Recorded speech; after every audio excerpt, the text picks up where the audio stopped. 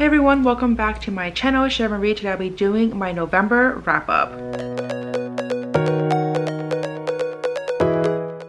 Before I get started, if you're new to this channel, please don't hesitate to subscribe down below as well as the notification bell.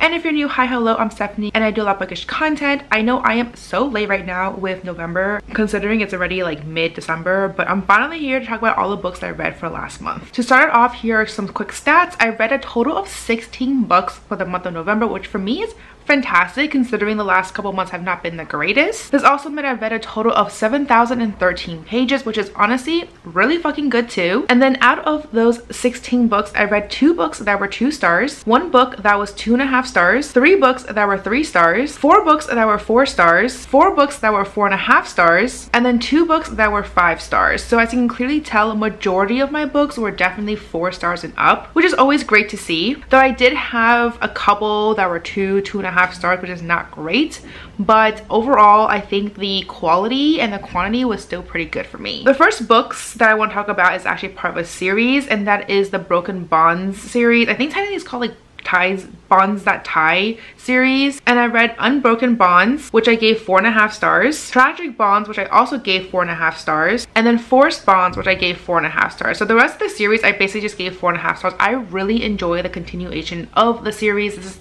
the end. I finished all of them and honestly I loved it. I love the characters, I love the dynamics between everyone, I love the plot, I love the twists and turns, like I love the magical elements to it. Like it was just a really good read, and it was also incredibly steamy. I did feel like the first book was definitely not very smut heavy, so I wasn't expecting it, but then as the book continued and as the series continued, I was like blown away by how intensive and how descriptive it was. So if you're looking for a really like spicy series, this is definitely it for you. The next 2 books I read is also part of a series, and that is The Barbarian's Lady as well as Barbarian's Redemption. These 2 I gave 4 stars. Pretty much give the entire series, every time I read it, 4 stars. I think they're just good fun. There's not a lot of like substance to it for the most part. Usually it's like a plot is very like straightforward, a lot of smut. I do feel like as the story is progressing though, there is more of a shift towards more of a sci-fi plot versus the smut. Like there's definitely still smut, but I feel like the beginning books was 90% smut and like 10% plot. Now I want to say it's like 60% smut and then 40% plot, where it goes more into like different alien creatures and space travel, etc. But even then it's like, it's not, I wouldn't say it's very plot heavy. It's more of a like, oh, there's actually more going on right now with what's going on this like planet. So it's interesting. I still like it. I still like the trajectory of the series, so obviously I'm going to continue with it. I'm definitely still reading it kind of slowly, maybe like 1 or 2 books every month, and then that's it. But I really enjoy these 2 books as well. Then this next book I picked up is Ruthless Fae, which is book 2 of the Zodiac Academy. This book I gave 4 stars. Honestly, I will continue on with the series because I believe the 3rd book, from what I read online after doing some research, is where they finally uncover this Vega sisters, like twin sisters order, and I am so hyped to find out what that is because they've been talking about it for a long time. They're deemed as extremely powerful but kind of useless in a way. Like I don't want to say it's useless, but they don't really know how to channel and really like direct their magical abilities because they don't know what the order is. So once they find that out, I feel like that would change a lot in terms of their role and dynamic between them and like the other students. So I'm super curious to find that out. But this book, I don't know why this series is so chunky. Like I feel like this book, these 2 books so far, can be chopped down into like half. Like it does not need to be this long, and I feel like because it's so long, it takes me so long to read it, just because it's also like not dense, because it's definitely not dense, but it's slow. You know, like it does not need this much stuff happening between that I'm like, I don't care about. So I still give a 4 star just because I like the magical elements to it. I like the plot despite its slowness. And I also like the characters, kind of their interactions. Like I definitely like them more in this book than the first book, but even still, definitely a lot to be desired for now. Then this next book I picked up is Banyan Moon by Thao Tai. This book I read for my book club and I gave, unfortunately, 2 stars. We haven't actually talked about this yet for my book club because I read this for the month of November because a lot of people were out of town and traveling and whatnot, so I ended up canceling it, and we're going to talk about this book in their December, which is actually in a couple days. So we haven't really talked about it then, so I don't know what everyone's thoughts are, but I can safely say for me, I did not love it. I thought it was actually very dry, very slow. I didn't really care for the characters. To be honest, the entire time I was reading it, I was just like, I wanted this to be over with.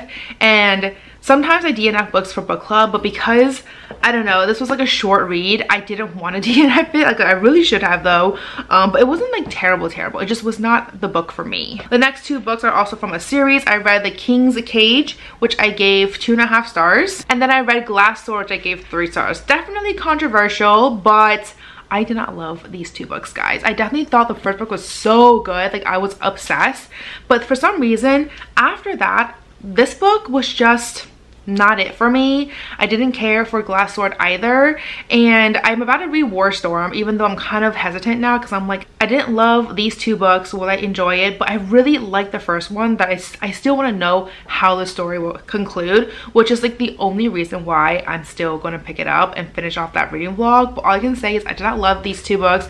Definitely was slow, definitely was dragging. I felt like these two books could have been shortened and condensed into just one, and it would have saved a lot of us grief, or me at least. Then the next 3 books I want to talk about is part of a series, and that is Twisted Games, Twisted Hate, and Twisted Love. I gave 2 of them 4.5 stars, and I gave Twisted Love 5 stars. I adore this series. I also did finish the last book, but I read it for December, so I'll talk about it then. So, but these books I adored. I love Alex in the first book, like that bad boy vibe. I was so here for that. My friend also really enjoyed this series, and she loved the second book more, and I was like, that's because you like the bodyguard trope.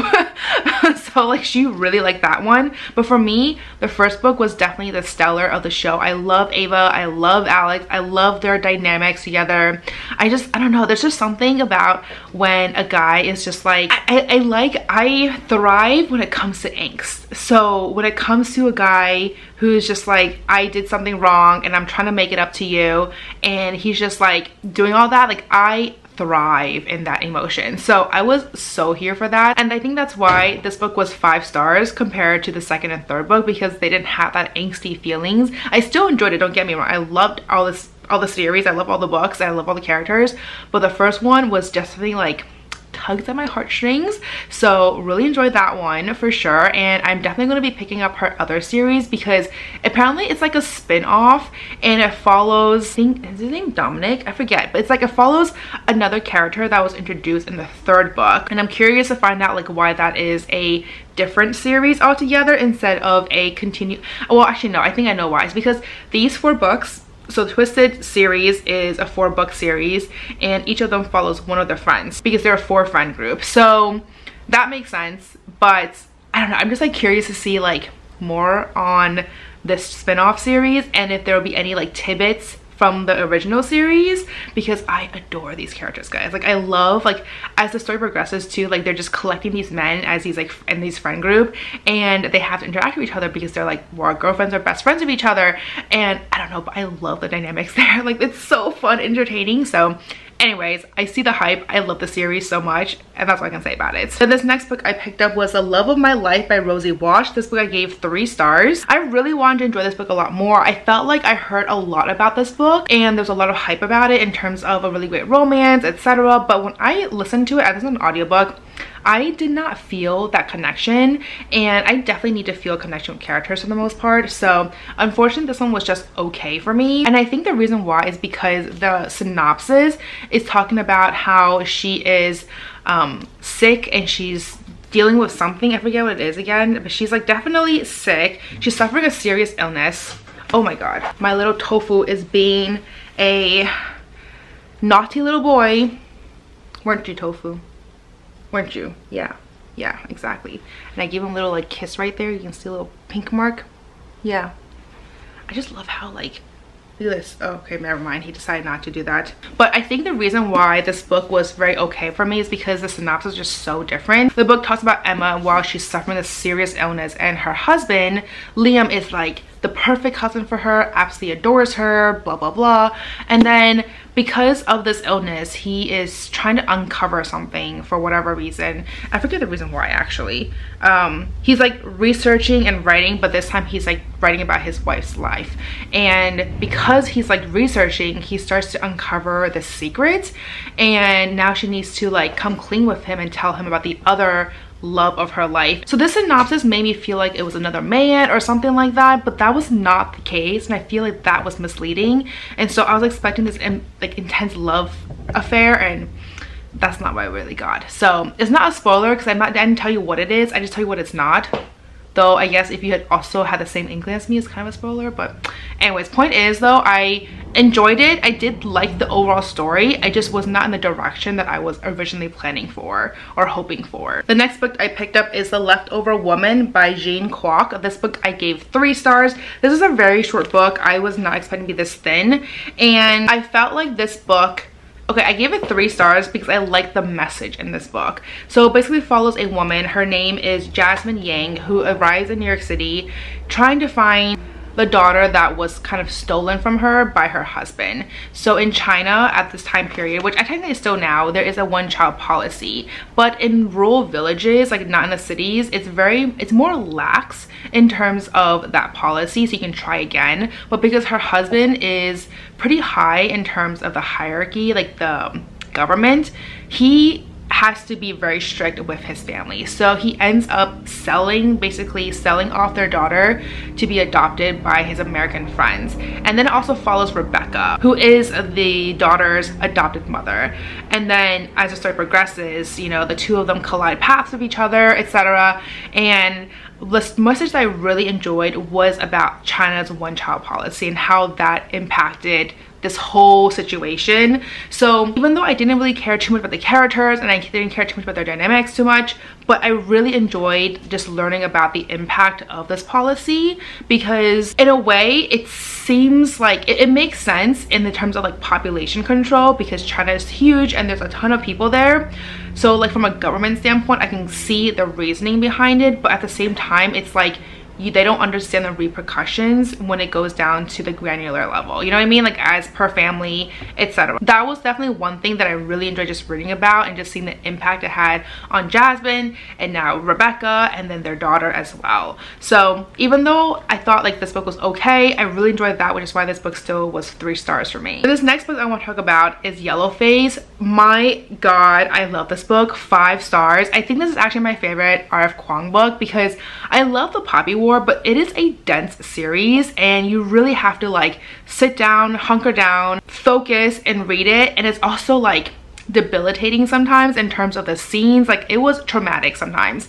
And Babel for me was an okay read. I didn't really love it that much. I'm not the huge dark academia girly. I feel like everyone loves that vibe and I want to, but every time I read a book set in that setting, I don't end up loving it. So I've just come to realization that I'm just not a dark academia reader. I do like it to some degree, so I will still continue reading it, but it's never going to be a 5-star read for me. They're always like 3 to 4 stars.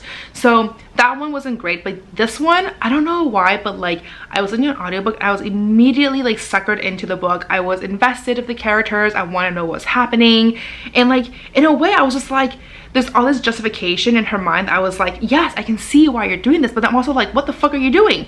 And so I don't know, like it was just so like at odds with each other, like my logical side and then also my not so logical side, and then reading about her, I was just like, I was so invested with this book, guys. I was obsessed. I love it. I know why everyone's talking about it. Like it won Best Fiction of the Year on Goodreads, which I was like, high praise, well deserved. It was so good. I was gushing about it to my friend as well because she also read it recently, and we were just like, what the fuck. But yeah, the character was incredibly well done. The gray area I thought was just like it was just really well done, guys. I really enjoyed it, just like the back and forth and what's right and wrong, and it's like there's a clear line between what's right and wrong, but also there's like a gray area, and I'm just like, I was obsessed, guys. That's all I can say. So yeah, that was like definitely one of my favorite books that I read this past month. All right, then this last book that I read is probably also some controversial, is the Book of Azriel, which I gave 2 stars. Like this is one of my least favorite books of this month. I really want to enjoy it. I actually am reading it for a romantasy vlog right now, so I'm not going to talk too much into it because I don't want to spoil that vlog in this video. But I didn't love this book. I thought that this was incredibly dense. I felt like I was taking forever reading it. I love the romance between Liam and Diana, but that was it. I didn't care for the magic system. I didn't care for all the politics. I didn't care for, you know, like the allegiances and allies and friends and all that stuff. Like, I didn't care about any of that, and it was just such a struggle for me to read this book. So I don't know, I really thought this would be amazing. I heard so many people gushing about it. It was like rated so high on Goodreads, but unfortunately for me, like, I was not the target audience. I also thought that was supposed to be very smutty. It was not smutty. Like, there was like maybe 2 scenes in here that I was like, oh, there's some smut in here. It's very much like faded black. So I don't know, like in terms of this series versus the Bond series I talked about earlier, that series was like way up there in terms of the smut. This one is like a 1 or 2. So if you're looking for like a really good smut book, this is not it. If you're looking for a lot of like fantasy and magical beings and God and all of that, then perhaps this book is good for you. But for me, it didn't really hit home for me. Anyways, these are all the books I've read this past month. I definitely had some controversial opinions in this video, I feel like. Let me know what your thoughts are down below. And if you had opposing opinions, let me know down below as well, and let me know why. But as always, if you like this video, please do give me a thumbs up. I really just have my channel, and if you like to see more content of me, please don't hesitate to subscribe down below as well as notification bell. And as always, don't forget to follow me on Twitter and Instagram, and I'll see you guys next time. Bye.